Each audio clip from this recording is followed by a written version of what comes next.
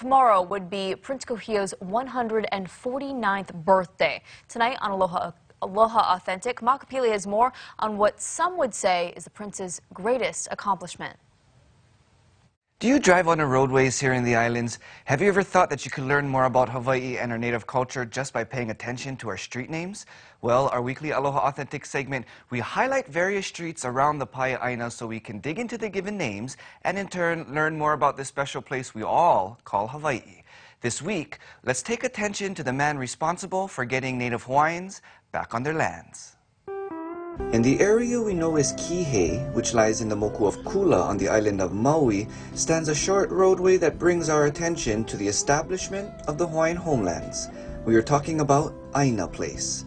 Born on March 26, 1871, Jonah Kūhiō Kalaniano Ole Pi'ikoi was born to high-ranking parents in a time of change and challenge.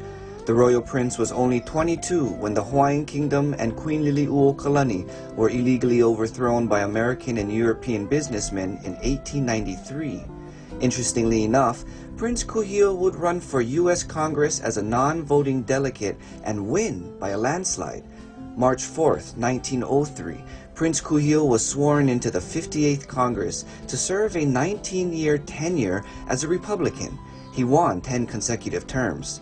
U.S. Congress passed the Hawaiian Homes Commission Act in 1921, leading to what we know today as the Hawaiian homelands. This legislation set aside 200,000 acres of land throughout the islands to be used as homestead for native Hawaiians. It states a 50% blood quantum requirement, even though the prince didn't want such a rule.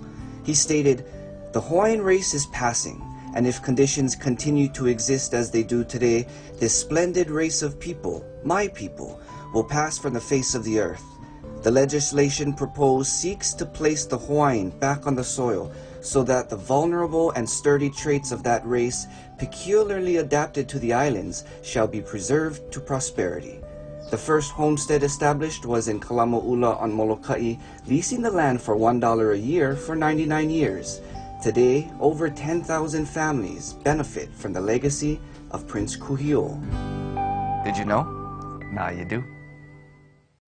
Very cool. Thank you, Kamaka. And there's more Aloha Authentic coming up tomorrow. Kamaka Pili learns about weather from a traditional Hawaiian perspective and how it complements our understanding of weather today. Aloha Authentic airs tomorrow night at 9:30 p.m. right here on KHON2.